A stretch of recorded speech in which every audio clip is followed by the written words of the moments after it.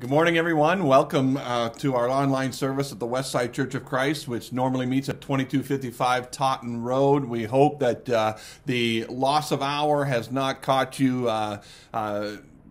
you too much difficulty this week, but we're glad that you have chosen to spend a few minutes of your week beginning with worship with us. We're in our last lesson of the series, When I've Broken My Chains, where we looked at the man possessed by many demons in Luke chapter 8, and how we relate that to our own story. You know, like that we have chains and we have struggles, and we have moral struggles, right? Where there's sin that seems to always want to hold us down, and how do we break free? How do we become free? And how does Jesus play a part in that? So anyways, we're in our last lesson this week, and glad that you have chosen to be with us. We're going to play a few songs. You can feel free to sing along and allow them to guide your worship this morning. I was sinking deep in sin, far from the peaceful shore, very deeply stained within, seeking to rise no more. But the master of the sea heard my despairing cry. From the waters lifted me, now safe am I. Love lifted even me, love lifted even me. When nothing else could help, love lifted me. Love lifted even me, love lifted even me. When nothing else could help, love lifted me. All my heart to Him I give, ever to Him I'll cling. In His blessed presence live, ever His praises sing. Love so mighty and so true merits my soul's best songs. Faithful, loving service to Him belongs. Love lifted even me, love lifted even me. When nothing else could help, love lifted me. Love lifted even me, love lifted even me. When nothing else could help, love lifted me. Souls in danger look above, Jesus completely saves. He will lift you by His love out of the angry waves. He's the master of the sea, billows His will obey. He, your Savior, wants to be saved today. Love lifted even me, love lifted even me. When nothing else could help, love lifted me. Love lifted even me, love lifted even me. When nothing else could help, love lifted me.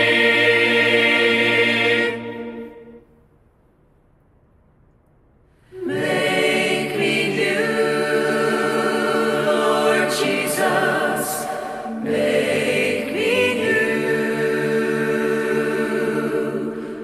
For it seems that in so many ways I'm not enough like you. Take this weary vessel I am in and mold me once again. Take my life, take my spirit, make me new. Make me new, Lord Jesus. Make me new. For it seems that in so many ways I'm not enough like you.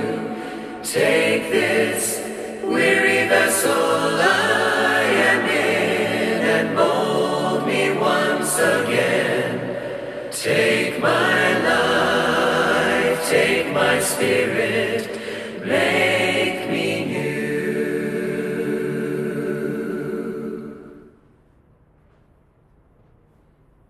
On a hill far away stood an old rugged cross, the emblem of suffering and shame. And I love that old cross where the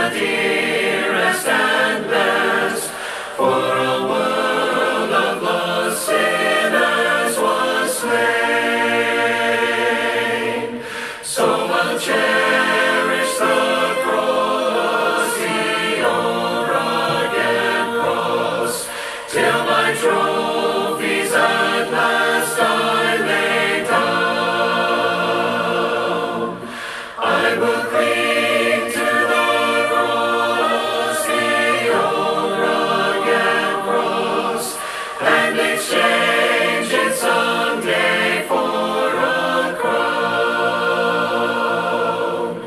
Oh, that old rugged cross, so despised by the world, as a wondrous attraction for me. For the dear Lamb of God left his glory above to bear it to dark Calvary. So I'll cherish the cross, the old rugged cross, till my trophies at last I lay down. I will cling to the cross, the old rugged cross, and exchange it someday for a crown. In that old rugged cross, stained with blood so divine, a wondrous beauty I see.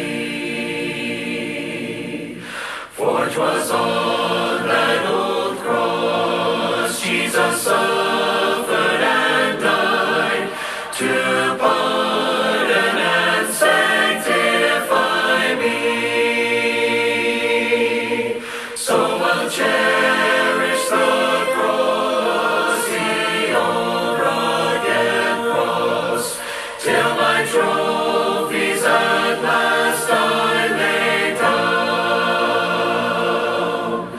I will cling to the cross, the old rugged cross, and exchange it someday for a crown.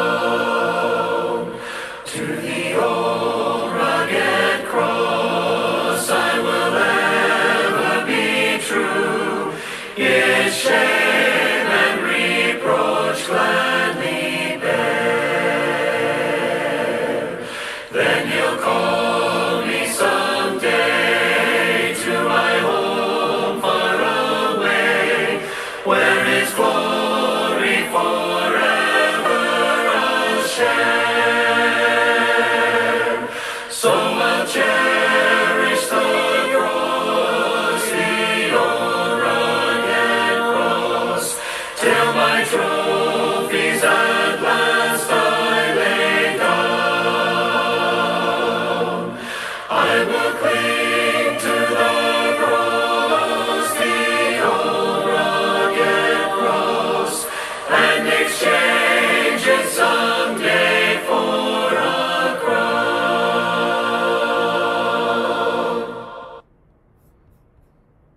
Hope you enjoyed those. Some older hymns that we're quite fond of, isn't it? The old rugged cross, I will ever be true. I'm going to begin this morning reading from John chapter 21. It's the last chapter of the four Gospels. It's the resurrected Jesus has made some appearances already in the Gospel of John.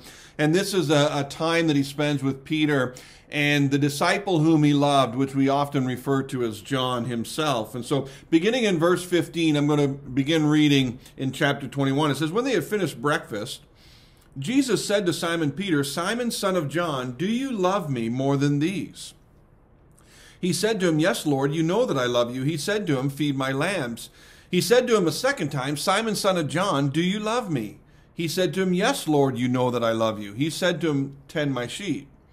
He said to him the third time, Simon, son of John, do you love me? Peter was grieved because he said to him the third time, do you love me? And he said to him, Lord, you know everything. You know that I love you. Jesus said to him, feed my sheep. Truly, truly, I say to you, when you were young, you used to dress yourself and walk wherever you wanted. But when you are old, you will stretch out your hands, and another will dress you and carry you where you do not want to go. This he said to show by what kind of death he was to glorify God. And after saying this, he said to him, follow me. Peter turned and saw the disciple whom Jesus loved following them, the one who had been reclining at table close to him and had said, Lord, who is it that is going to betray you? When Peter saw him, he said to Jesus, "Lord, what about this man?" And Jesus said to him, "If it is my will that he remain until I come, what is that to you? You follow me." So the saying spread abroad among the brothers that this disciple was not to die. Yet Jesus did not say to him that he was not to die, but if it is my will that he remain until I come, what is that to you? Before we began this series on Valentine's Day week, I preached on the redemptive quality of love, and I don't know if you happen to see it or not, but love to be love is redemptive. And we talked about a biblical character by the name of Gomer. And Gomer in the Old Testament is a prostitute who is taken by Hosea the prophet to be his wife. And she ends up bearing 3 children with Hosea, but she goes back to sexual sin. And Hosea is commanded by God to go and love her again, that love redeems her. And I want to ask you, just in that brief synopsis, from Gomer's perspective, if she had ever thought, could I be something different than I am? One of the most challenging exercises I have engaged in over the past 9 years is to ride in the passenger seat as one of my children are driving and not say a word about their driving, not give them any advice, not tell them what they should be doing different. I find it so difficult to not tell them what they should be doing differently or how they're supposed to be doing their job. Thinking about that, here's a puzzle I want you to solve. In every month in the United States of America, 87% of all drivers admit to engaging in what kind of behavior? 87% of all drivers every month admit to engaging in what kind of behavior? How many people today believe they know what other people should be doing?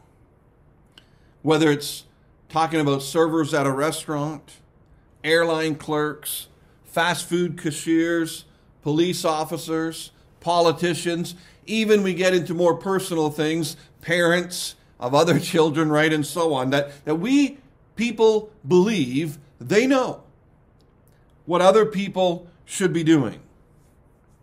They may not have actually ever done any of these positions, and they definitely do not know what is happening in each of those people's lives at the very moment, but still there is the belief that they absolutely know what these other people should be doing. 87% of all drivers in the United States of America admit to engaging in unsafe behavior behind the wheel every month. And that could be anything. It could be speeding, it could be going through stop signs, being distracted while you're driving, and so on. But 87%, and the truth is if 80% admit to it, the actual number might be quite higher. I know I have never intended to be unsafe behind the wheel. That was never my intention. But the truth of the matter is, I have been. And I've got some real doozies of stories about how unsafe I've been behind the wheel at times. So why then do I feel the urge to tell my children about their driving, that their driving is unsafe? Why can I tell them so easily what they should be doing when I myself every month engage in some practice that is unsafe? In our reading of John 21, you have Jesus with Peter and the disciple whom Jesus loved. And from what is recorded, Peter and Jesus have an intimate conversation to start things off. Jesus asked Peter, who is the apostle who denied him 3 times, if he loves him. Peter, assures Jesus of his love, and Jesus then assigns to Peter the ministry of being kind of an under-shepherd and to feed the lambs of Jesus. That Peter is going to carry on the work of Jesus that Jesus began as the good shepherd. If you love me, Peter, feed my sheep. And Jesus ends this assignment with the command, which are common enough words. He says in verse 19 to Peter, he says, follow me. Peter, keep your eyes on me. Focus on me. Peter wants to know about the other guy. He doesn't keep his eyes focused on Jesus, and he sees the other guy that's following, and he says to Jesus, well, what about this guy? And Jesus' response is very clear. What I want for him is for him. What is that to you? It's a great line, isn't it? Peter, you follow me, Jesus says. And whatever I want John to do, I will tell John. And that's going to be between John and me. What is that to you? And you know, when we talk about the ability to tell other people, there are so many factors in life. And even in this chapter, we notice that in this chapter, Peter's death was a factor and John's non-death was a factor. There are so many different factors in life that it really is not an easy exercise after all.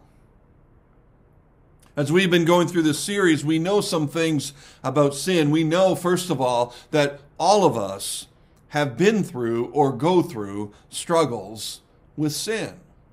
The Hebrew writer says that there is a sin that easily besets us. There's a sin that clings so closely. And so either we know what it's like to go through it or we're going through it, that there's this challenge in our life and we keep on fighting this struggle. And the second thing we know is that some struggles should not really be highlighted over others, but empathized with. Why is it that it's so easy for me to tell you every way that someone else might be driving that's unsafe, but I don't really think about my own driving that's unsafe? Some struggles don't deserve to be highlighted over others, but empathized with. When we talk about other people's struggles, why are their struggles more worthy of recognition than anyone else's? This is the difference sometimes between being critical and being redemptive with our love, where we're seeking redemption. Instead of winning against someone, we want to win that person. There's a difference. In the 8th chapter of John, it's an interesting connection in the entire chapter. In John 8:46, Jesus asked the challenging crowd, which of you convicts me of sin? That's a big challenge, right? Like, people don't like the way Jesus is acting. People think that Jesus should be acting differently, but which one of you really convicts me of sin? Then you have, at the beginning of John chapter 8, you have the story of the woman taken in adultery, remember? And the people bring up the law, and they say, the law commands us to stone her. What do you say? And Jesus, of course, makes that famous statement, right? Let him who is without sin among you be the first to throw a stone at her. And the people, of course, leave because they realize now that they all are familiar with the practice of sin. And so Jesus then says to her in verse 10, woman, where are they? Has no one condemned you? She said, no one, Lord. And Jesus says, neither do I condemn you. Go, and from now on sin no more. It's interesting, Jesus doesn't even ask her to make a public confession here. And right in the middle of those two stories, you've got the conversation Jesus is having with the Jews who believed in him. Remember, he says, you'll know the truth and the truth will set you free. But he says in verse 34, because they have a problem with that idea they think they've always been free. And so Jesus says in verse 34, "Truly, truly, I say to you, everyone who commits sin is a slave to sin. The slave does not remain in the house forever. The Son remains forever. So if the Son sets you free, you will be free indeed." Anyone who commits sin is the slave to sin. There's a power in sin. And all of us can relate to that there's a struggle to break free. But Jesus then says, if the Son sets you free, you will be free indeed. So back to our original story of Luke chapter 8, I want to read verses 34 through 39. And we're going to end the series this week. And notice the demon-possessed man. Remember, we talked about last week that the demon was not part of his identity. And the pronoun change and so on, that the demon was separated from the man and the man was different. He wasn't the demon-possessed man. So in verse 34, it says, when the herdsmen saw what had happened, they fled and told it in the city and in the country. Then people went out to see what had happened. And they came to Jesus and found the man from whom the demons had gone, sitting at the feet of Jesus, clothed and in his right mind, and they were afraid. And those who had seen it told them how the demon-possessed man had been healed. Then all the people of the surrounding country of the Gerasenes asked him to depart from them, for they were seized with great fear. So he got into the boat and returned. The man from whom the demons had gone begged that he might be with them, but Jesus sent him away, saying, "Return to your home and declare how much God has done for you." And he went away, proclaiming throughout the whole city how much Jesus had done for him. Now, I want you to remember the position of the man, and I want you, if you can, to try to compare him with Gomer, who I mentioned earlier. And with that question, if Gomer ever thought, could I be something different? Could I become something different than what I am? Big question, isn't it? In the earlier part of the story, in verse 27 of chapter 8, the man, we're told, had demons, and he wore no clothes, and he didn't live in a house, and he lived among the tombs. And then in verse 29, it says the demons would seize him often, and he was kept under guard. He was bound with chains and shackles, and when he would break them with unbelievable strength, he would be driven into the desert. This was what the guy was like. Chained by a fearful community or free in utter loneliness. And now we see the position of the man quite differently. By the end of chapter 8, the man is sitting at the feet of Jesus. This is the same description, remember, in a couple of chapters later, in chapter 10, when Jesus has dinner or supper at Mary and Martha's house. And Mary is sitting at the feet of Jesus, and Martha's very upset about that. It's similar to the Apostle Paul when he talked about being trained in Jerusalem at the feet of Gamaliel. This guy is now sitting at the feet of Jesus. What a position to be in now. He's sitting at the feet of Jesus, clothed and in his right mind. What's the difference with him? Well, the main difference is Jesus. A lot of other differences, but that's the main difference. Or that's the cause of the differences we see in the effect. And like Gomer, could he have thought this was going to be his future? Did he ever believe, even a week earlier, did he ever believe he could actually become something different?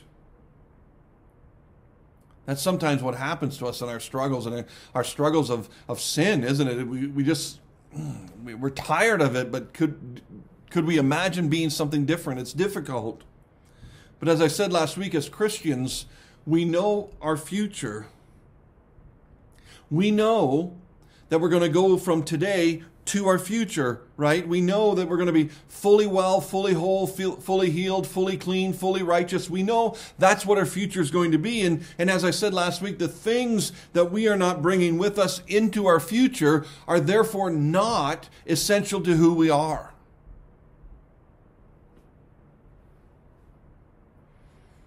The New Testament has a word it calls sanctification, where we are being made holy, where our practice will meet up with our position, which is justification, right? When we come to Jesus and he washes us clean, we are justified.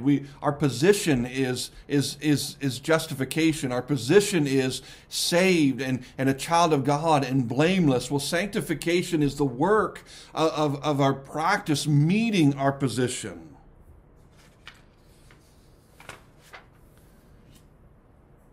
And when we're fully holy,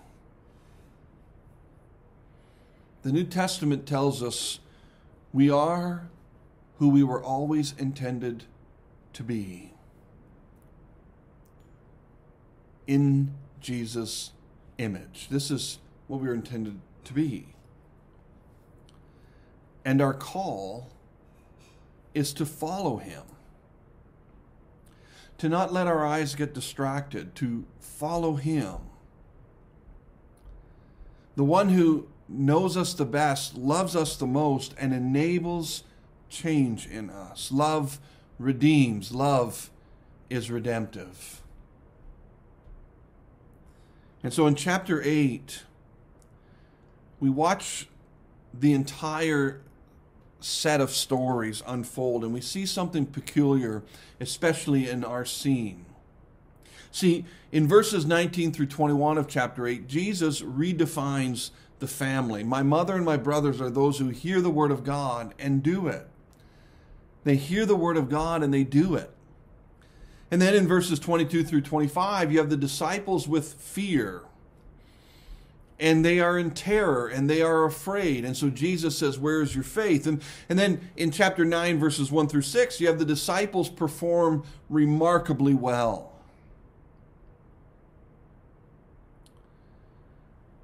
And so in verse 38 and 39, this is what might be peculiar to us.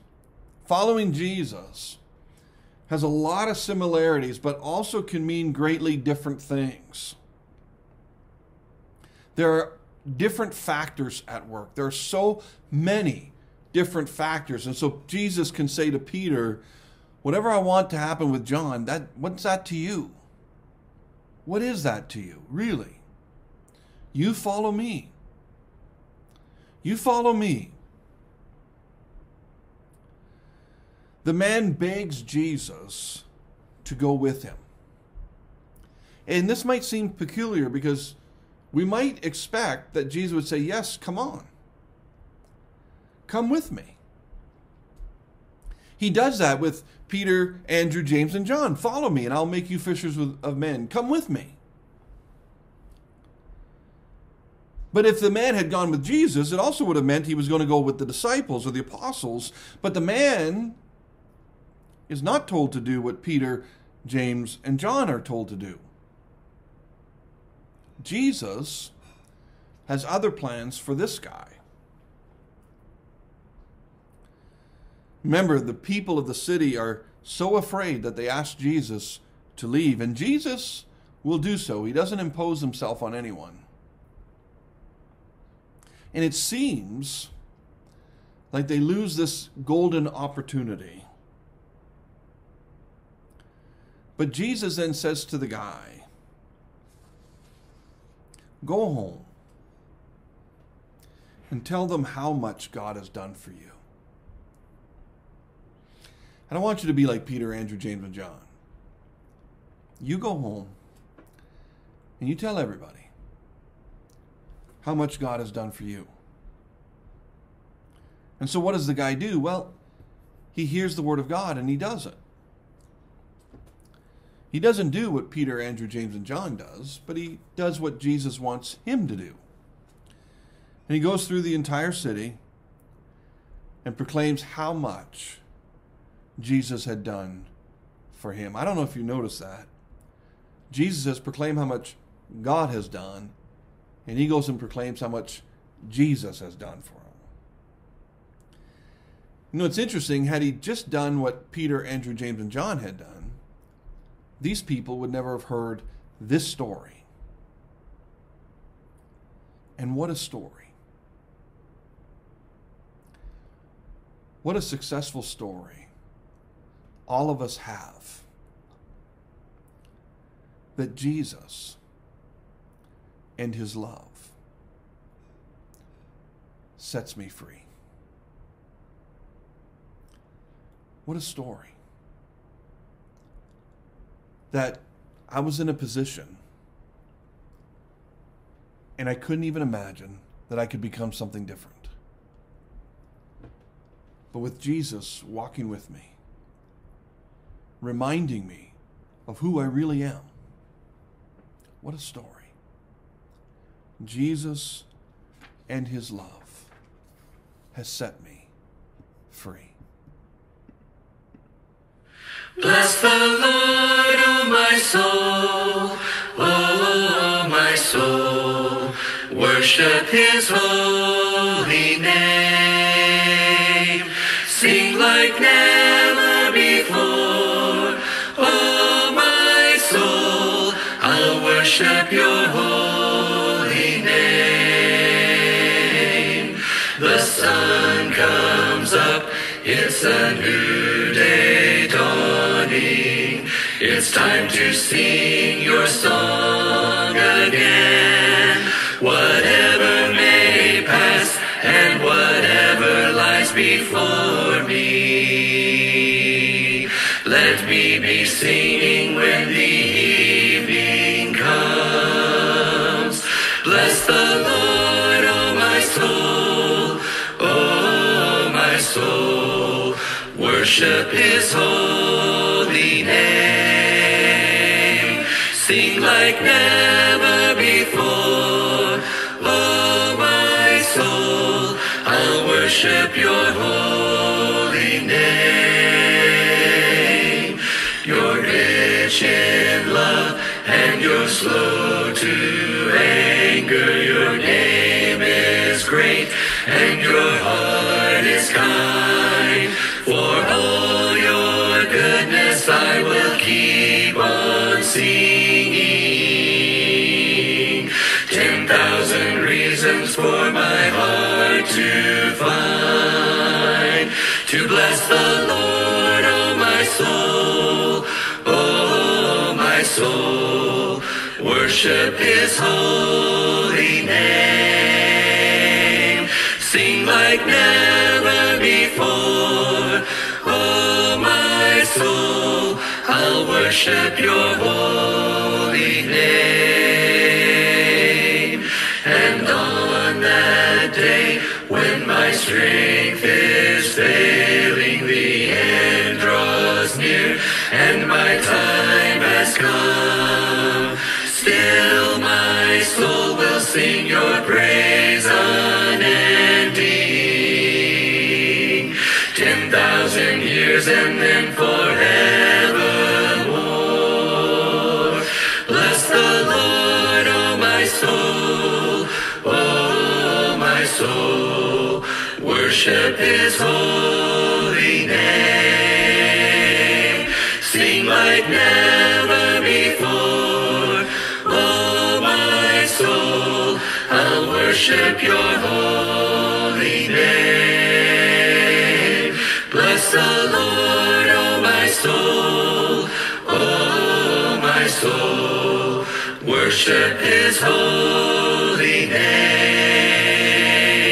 Sing like never before, O my soul. I'll worship your holy name. I'll worship your holy name. I'll worship your holy name.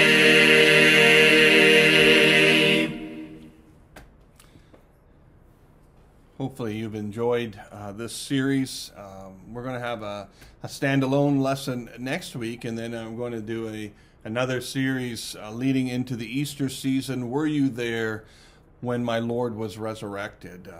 Playing on the hymn, were you there when they crucified my Lord? But were you there when my Lord was resurrected? And we're going to look at a few of the known stories, but maybe not the more popular stories around the resurrection of Jesus. Concerning the death and resurrection of Jesus, every first day of the week we gather in Churches of Christ around the Lord's table or the Lord's Supper, remembering the great sacrifice that Jesus did for each and every one of us. That reminds us of the reasons why our sins are forgiven, the reasons why we're called children of God, and the reasons why we're going to spend a glorious eternity forever with our Heavenly Father and Jesus. In 1 Corinthians 11, Paul says in verse 23, "For I received from the Lord what I also delivered to you, that the Lord Jesus, on the night when he was betrayed, took bread, and when he had given thanks, he broke it and said, 'This is my body, which is for you. Do this in remembrance of me.' In the same way also he took the cup after supper, saying, 'This cup is the new covenant in my blood. Do this as often as you drink it in remembrance of me. For as often as you eat this bread and drink the cup, you proclaim the Lord's death until he comes.'" Bow with me for the bread. Father God, we are so thankful for you. We're thankful, Father, for Jesus. We're thankful for this emblem of bread, which represents that body that he willingly allowed to be broken on our behalf, Father. His death was such a moment of suffering in the life of Jesus, and yet he did this out of his great love for you and his great love for us. Father, help us to partake in a way that honors that sacrifice. It's through Jesus' name we pray. Amen.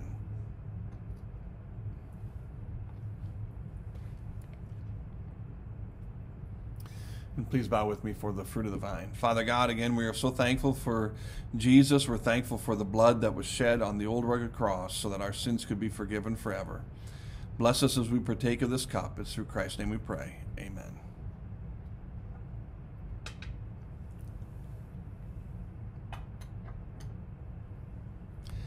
I thank you so much for joining us today. If you have any questions or you have any requests, so we encourage you to reach out to us any way you can. You can email me at westsidewindsorcoc@gmail.com. You can look us up on the web at windsorchurchofchrist.weebly.com. You can also call me at 519-995-4189. And if you have any thing that you would like us to be praying about, if you have any questions about the Bible, if you have any questions about Jesus or the life of following him, we'd be more than happy to sit down and talk with you. We just want to remind everyone that things are moving forward, and so some things may change with how we do things here. We're hoping to stream live from the church building, and so our service might begin at 11 by then. But anyways, we'll let you know as it goes. We hope everyone has a great week ahead. I know it's March break, and if you have kids, I hope you have a wonderful week ahead. Please bow with me for a final word of prayer. Father God, we are so thankful for you. We're thankful you watch over us. We're thankful you take care of us. Thank you so much, Father, for the people who have tuned in today. Help them find blessings in this week, Father. Let them know that they are loved. It is through Jesus' name we pray. Amen. God bless everyone.